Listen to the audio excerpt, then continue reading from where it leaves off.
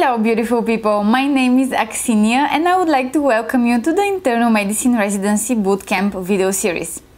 This video series will encompass everything you need to know about your first year of internal medicine residency and how to prepare for it in order to be the best intern and subsequently the best resident you can possibly be. There will be different types of videos, like this one for example will be on what to do before starting residency.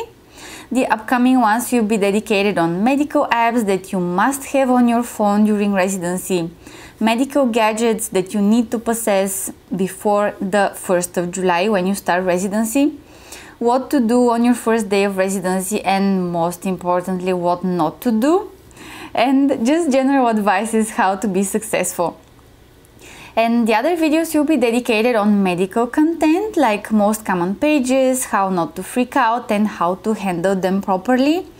Know your treatment videos of the most common cases you will come across with, etc. So overall this series will be very comprehensive, we're gonna have a lot of fun, and I believe these videos will be very useful to all of you who are about to start living the dream of being in residency and practicing medicine in the United States. I decided to start this series most of all because I'm almost finishing my first PGY1 year in internal medicine residency, and I know pretty much all the pits and falls and the do's and don'ts, as well as all of that beautiful journey you're about to embark upon, and I just wanted to share all of that with you. Video number 1 from our bootcamp series is dedicated on the 5 must-dos before starting residency, or how to emotionally, physically and mentally prepare yourself for the most exciting year of your life. Must-do number 1 is of course finish your USMLE Step 3 exam before starting residency.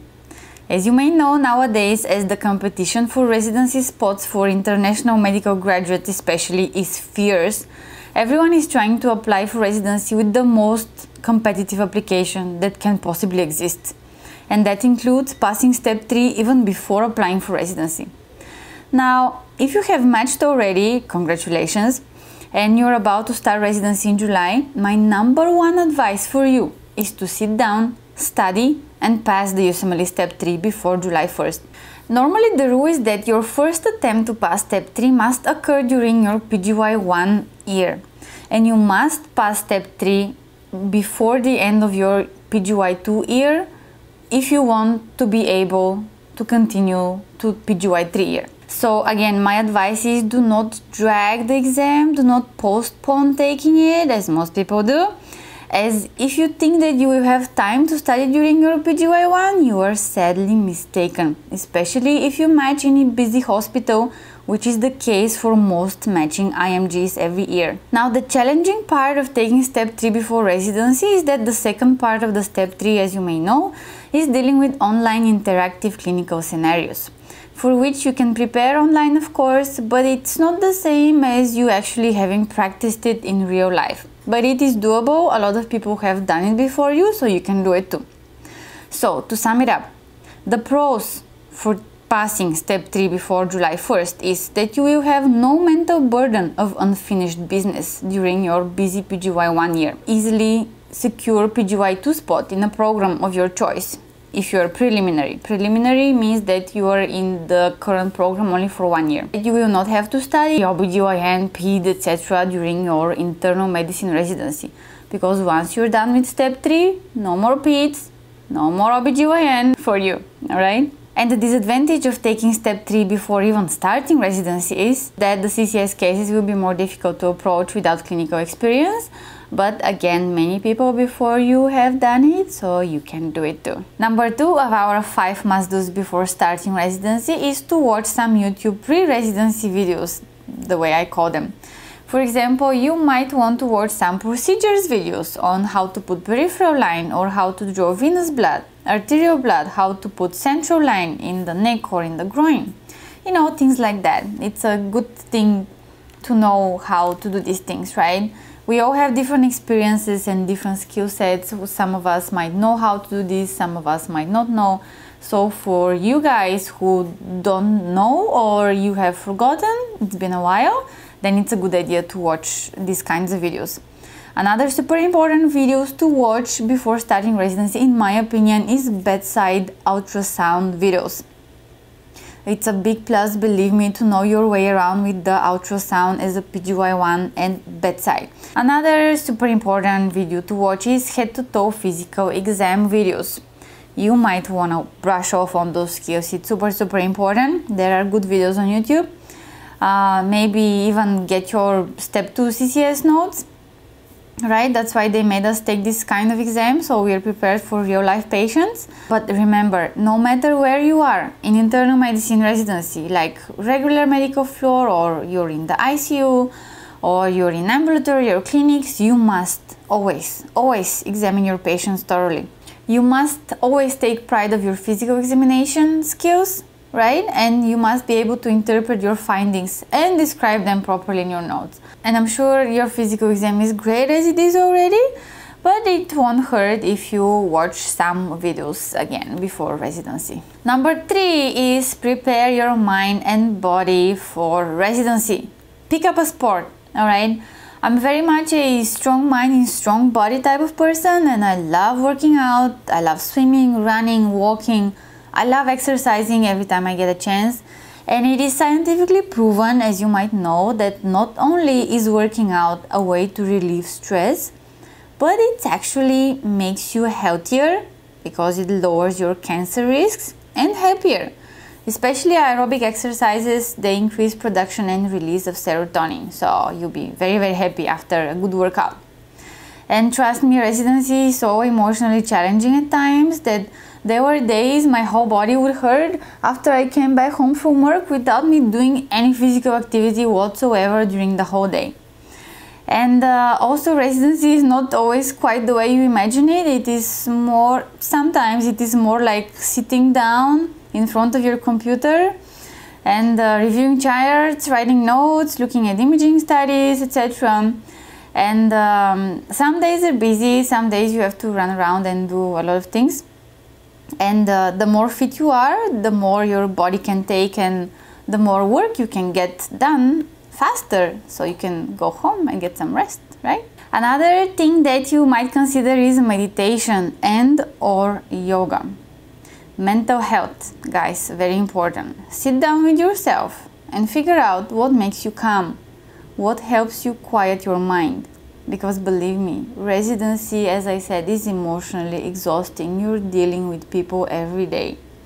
And if you cannot control your thoughts, your emotions, feelings of anger sometimes, frustration, sadness, you will have a hard time in residency.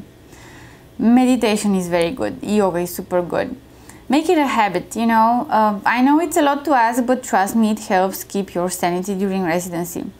I could recommend you, there are some good introductory videos to meditation by real monks that they know what they're talking about, and they will help you understand what meditation is. First of all, if you're not familiar with it at all, then you can sit every morning for 10 minutes in a quiet room, letting your thoughts run through your head, but not affecting your mood.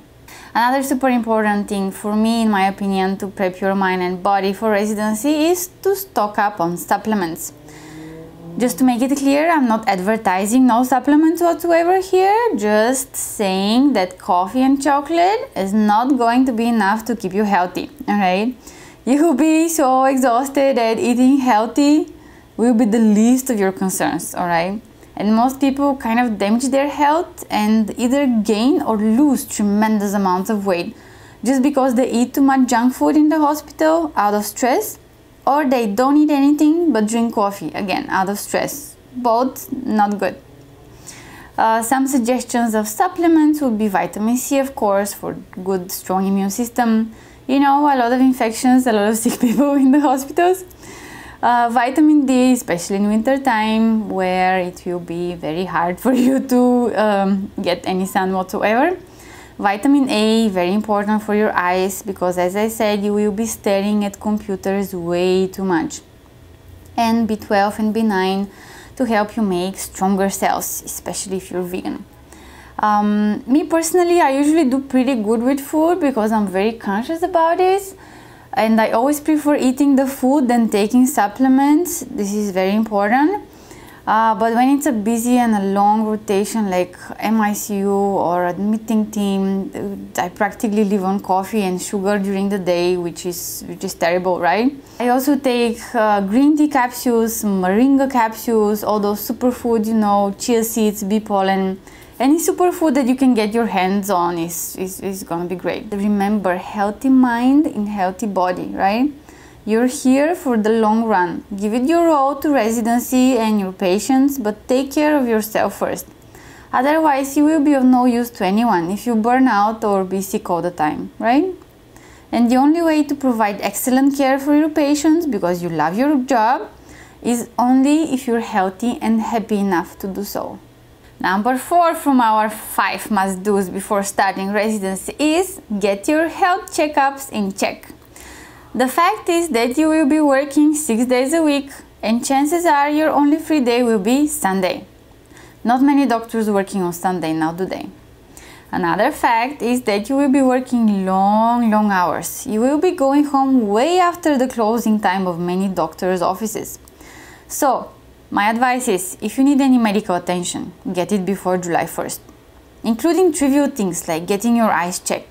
Oh God, please do get your eyes checked. I mentioned already, long hours in front of computers, writing notes, reviewing charts, it's tough on the eyes. Oh, what else? Getting some fillings done. People walk around with missing fillings for months before they get a chance to see a dentist. It can be a big problem, so you might not believe me now and you might laugh, but you will see when you start residency. And of course, not to mention if you need any surgeries like tooth extraction, wisdom teeth extraction, ligaments repair, and etc. Just get them done before residency. And number 5 is, of course, rest, and rest well. Seriously, after you take step 3, right? We are clear about the step 3. Just go on vacation, a long vacation. Get as much sun as you can possibly get, as much sleep as you can possibly get, and enjoy your life as much as possible before July 1st. Before you dive into residency, when your life will practically not belong to you anymore, but to your patients. And don't ever forget that starting July 1st, as a PGY1 internal medicine resident, you will be living the dream, which is what you fought for so many years until now, right? You studied so hard, you passed exams, your application was perfect, you matched in your hospital of your choice, and now you're starting residency. It will be tough, it will be rough, it will be difficult, it will be emotionally exhausting, but remember, this is you living your dream, which many of your colleagues with the same dream can only dream of. Alright, beautiful people, I really hope you found this video and my advice is useful. I truly believe that every single one of them will be so beneficial for you, and this is me speaking from personal experience. If you have any other suggestions, ideas, tips from your experience, please feel free to share them in the comments below. I'd love to hear from you guys. Thank you for watching, and I will see you very soon with the next videos from our internal medicine residency bootcamp series.